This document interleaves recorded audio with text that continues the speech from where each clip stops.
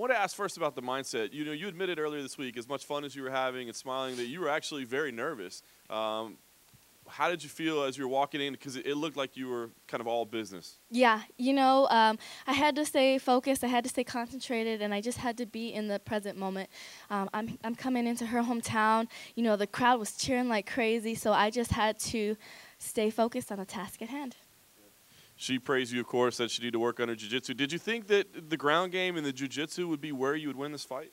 We prepared for everything because she's a very good fighter, and she's learning, and she gets better every fight. And so we wanted to make sure that we were prepared for every scenario. And so stand up, ground, against the cage, wherever the fight would have gone in the 5 rounds that we had, made sure that we were prepared for it.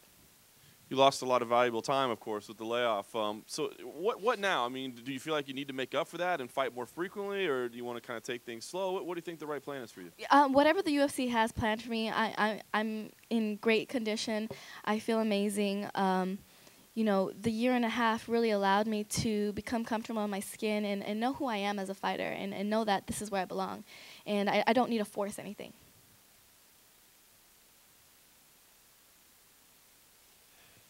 You mentioned it in your post-fight comments about that green comment, which like really started to take off. Was that were you not happy with the way that I guess that comment took off? Yeah, because I'm not one to disrespect any fighters, but I am also trying to be more outspoken and honest with myself when I answer questions. And so I didn't mean it as a disrespect. I meant it just as an honest answer coming from somebody that's been doing martial arts for 20 years, fighting professionally for 10 years, and I know that she just hasn't. And you said you didn't want to force anything, but I would think that, you looked so good tonight, and it seems like, you're in the zone. I mean, you would want to fight again very soon. I mean, you're saying that doesn't exist at all for you, or it does? It's whatever they give to me. I'm fresh, and so I'm ready to get back in there.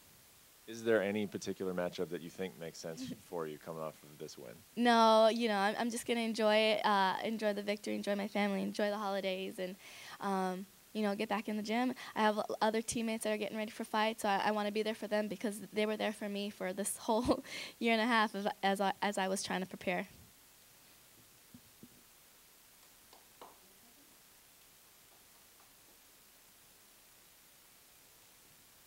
Maybe I missed this a little bit earlier, but did she meet with your expectations as far as what she actually showed in the cage? When you said, she's green, she doesn't have the experience, but what was she like in the cage? Was she less tough than you thought, or did she meet your expectations? I think that me switching to southpaw really threw her off guard, and I think she looked at me and was like, hold up, that's not what we were getting ready for. And so it just kind of screwed with her head. And that was our game plan from the beginning. It was to just, stop her momentum, and being able and going southpaw did exactly that. Was getting to her back part of the game plan too? Did you think she was weak there with her defense? No, she's a great scrambler.